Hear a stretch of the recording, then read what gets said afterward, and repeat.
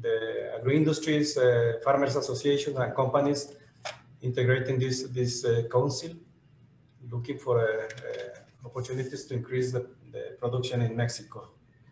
So we all know what is happening in agriculture worldwide or across the world.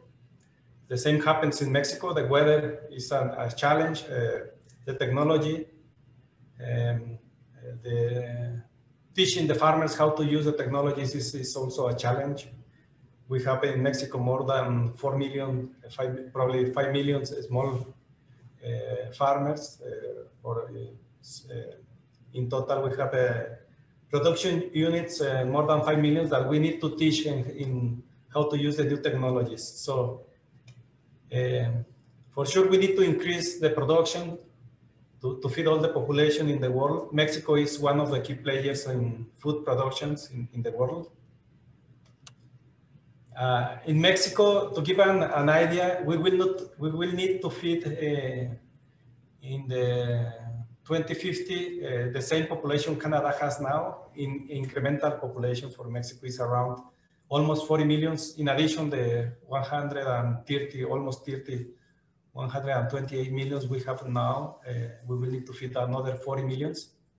So, and we need also to produce. And if we need to summarize what is the reality of Mexico, what is the opportunity for those investors or those companies that want to participate in Mexico?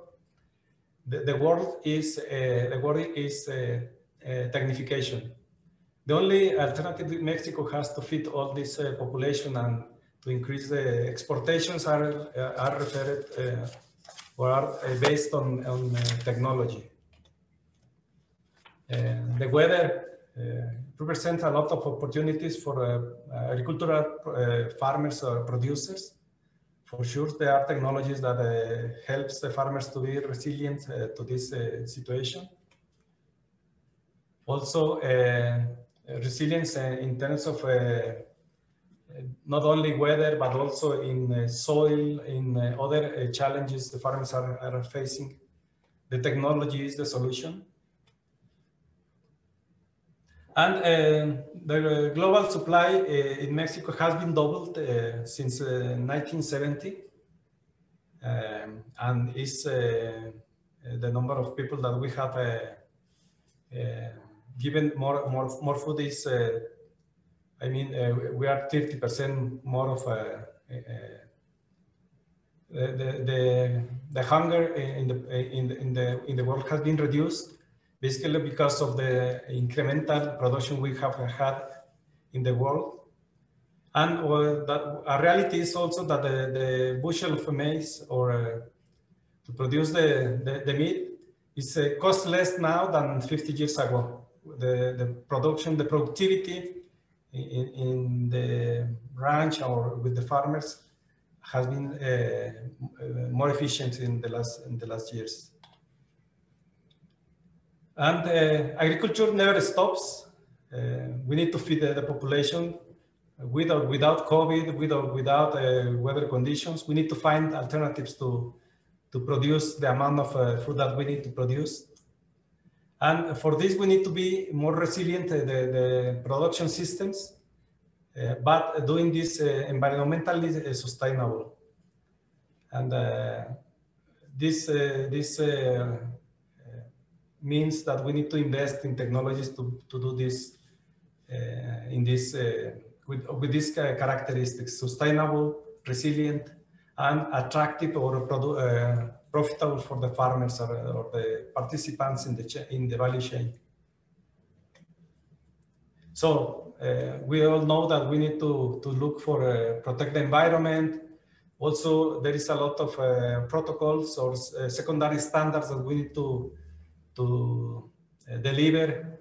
The consumers are more demanding each year, demanding more characteristics, healthy food with better nutrient characteristics. And Mexico is, as Bernardo mentioned, it is in the position number 11 in terms of food. We have a surplus of almost not 11, 12 billion US dollars. We will see the figures ahead. We are exporting to 130 countries. We have 13 free trade agreements with 50 countries. We are planting more than 20 million hectares in the country.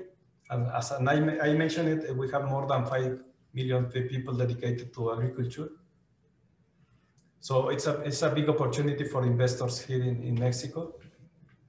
Where are the productions in Mexico? We are depending on mainly grains. We are importing in this table, which you can see in the left side, all the products we are importing. We are the #1 importer of corn in the world. Almost 3 billion US dollars, 3,000 million US dollars the last year. But you can see all the products we are importing, mainly grains and meat, eggs. So there is a big opportunity here. And we are exporting tropical fruits, mainly tropical fruits and vegetables that complement the production in US, Canada. Avocados, tomatoes, peppers, cucumbers, mangoes, all those products that Mexico, considering the weather conditions, has an advantage to produce across the year. So we are exporting all these products, mainly tropical fruits and some vegetables. In terms of agro-industry, we are importing pork, meat, and a lot of the products that you can see here, that you will have this in the presentation. We are importing from last year was almost 14 billion US dollars in all these products. And in terms of exportation, basically beer, tequila, bakery, pork, sugars are part of those products we are exporting. Almost 21 billion US dollars in exportation from all these products. So you can see where are the opportunities here in Mexico in terms of production to export and to import into Mexico. This is the surplus Mexico has had in the last years in terms of agri-food.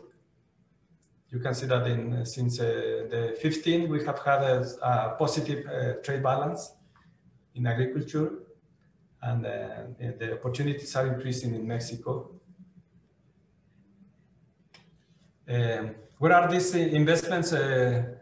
Foreign investment directed is almost 50% in the left side, 50% or the half is agriculture.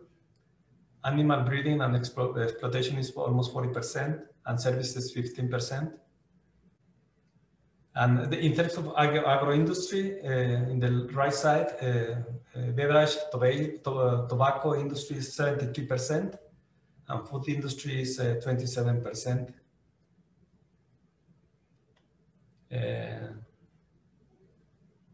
This is to the third quarter of agro-industry. Will jump this. And this is a map when, in terms of products, where Mexico is or has a production, a superávit in production or a deficit. The deficit is in the left side, the red bar. As I mentioned it, grain or cereals is the main deficit in Mexico.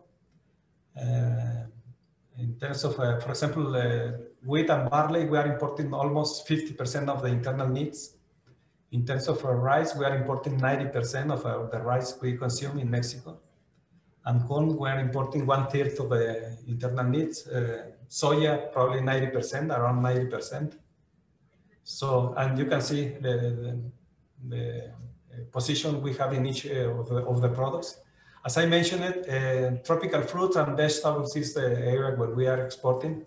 As Bernardo mentioned it, the protected agriculture is increasing in Mexico because of this external demand. I mean, Canada, US are demanding more products or more volumes. And we are increasing the areas to satisfy the demand on those products. Where are the opportunities? I mentioned it. Technification is the word. What the farmers, what are the main concerns, or what are the needs we need to satisfy or to support with the farmers? Is one is high costs of supplies and services. If we have better technologies, or we have some services or something that helps farmers to reduce costs, for example, was mentioning the application of drones for agrochemicals. That's an example where farmers are optimizing the application, is more precise application, most efficient. And in some areas where planes or tractors are not possible to be used because of the size of the farms, the drones drones are a good alternative to support the farmers there and reduce costs. Commercialization, also having visibility of the prices in the market, or connecting the value chain, is an opportunity. There is a lot of opportunities in terms of technology to connect this with farmers. As I mentioned it before, technical assistance, also having technologies to access the knowledge, or to approach or put the knowledge to the farmers closer, is an opportunity. Fertility of the soil, commercialization of intermediaries, insufficient infrastructure for production as well. In some areas, there is some opportunities in terms of infrastructure, insecurity. For example, digital agriculture is an opportunity in terms of insecurity. Many farmers are using some tools or tablets to follow all the production process since the office, without the needs to go to the farms. The technicians put all the information in the tablets, and the farmers can track the farms from the office, from the home, in any part. So it's just a simple example how we can support the farmers on this. And there is another opportunities that you can see there, but those are the main needs the farmers has here in Mexico.